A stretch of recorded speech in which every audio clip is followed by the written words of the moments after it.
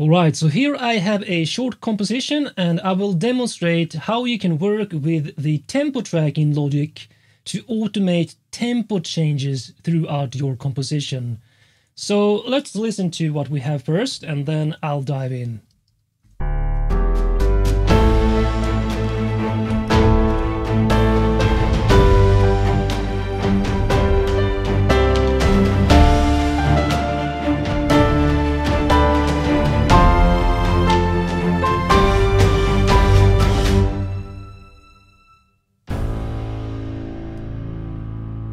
Alright, so this is just a mock-up before I do the real composition.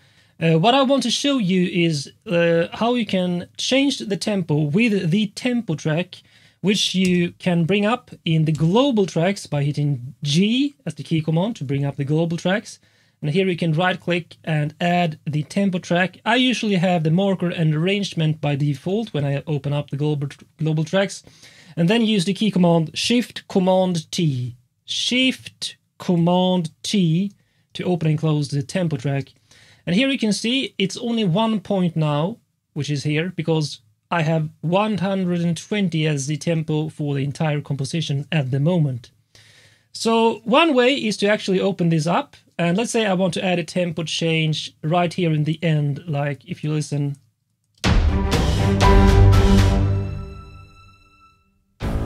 Let's say I just want to bring down the tempo to really add to the suspense before that final cadence there.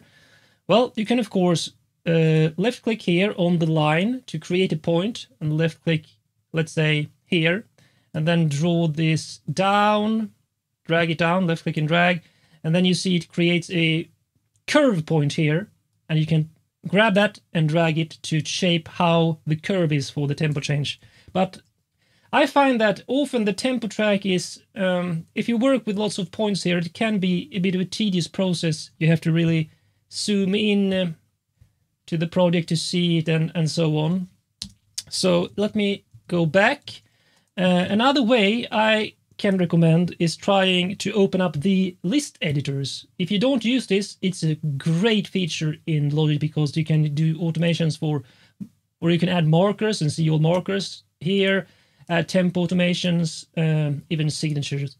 So let's go into the tempo here, and here you can see you have a plus sign, so you simply have the marker here, add a point there, and you can add a point there, and then you simply take this and set it to, whoops, double click here, 110. So now you have that, and then you can go in here and drag that point to make the adjustments.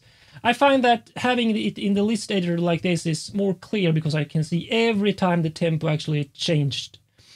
And another way, you can always see every tempo change, by the way. If you create a change here, it is available in the list editor, so you can go here and it's easier to make specific values and such. But one of my favorite features to adjust the tempo is actually called tempo operations. Here in edit menu, tempo operations, which is an independent window.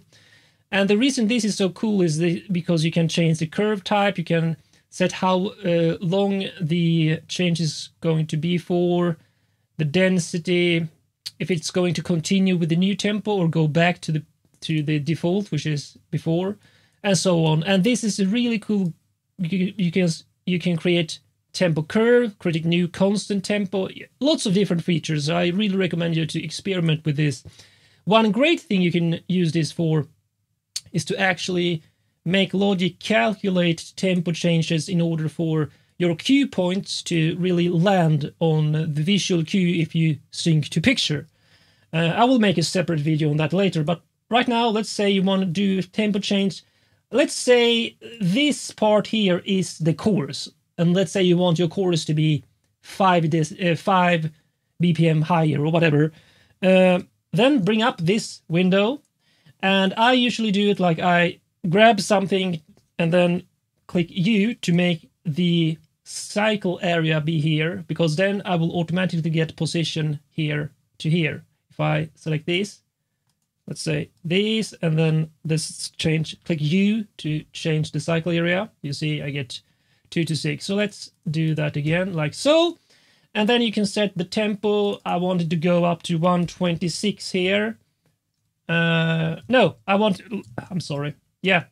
So this is the starting position, 126. And then you see the final position, which is bar 10 here.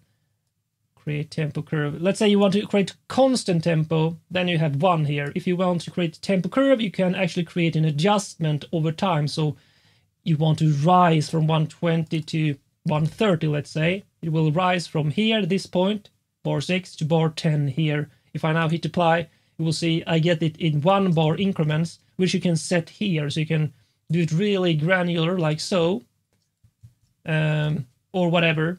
So often with tempo changes, if you do it like in 1 bar changes, it will have less of an audio artifact if you change audio like with the tempo changes. So you will have to experiment, because obviously you can do it in as curves as well. And you can also choose continue with new tempo, which means afterwards it will be on 130. If not, it will go back to what you had before. So I find this is a great way. The tempo operations, edit, let's say you go into edit, tempo operations, and then use this window to really make super specific tempo changes for specific sections in your track. You can use this, for example, to make your verses 1 BPM, and then let's say you make a drop, then you can make that drop. Let's do that in fact now. So I need to actually have this so I can select from here to here. Oh well, I drag this. So you can make this, let's say this is the drop, bring up the tempo operations again. I recommend that you add a key command to open this up, by the way. And then you see here you can, let's say, reduce the tempo to 110. Do it, create tempo curve like so. Let's see, didn't I do it? 110. Like so. Oh, I want to continue with the new tempo. That means that it will gradually reduce like so. Whoops, I had the loop area again. And you really add to the suspense because you extend basically this bar by reducing the tempo there.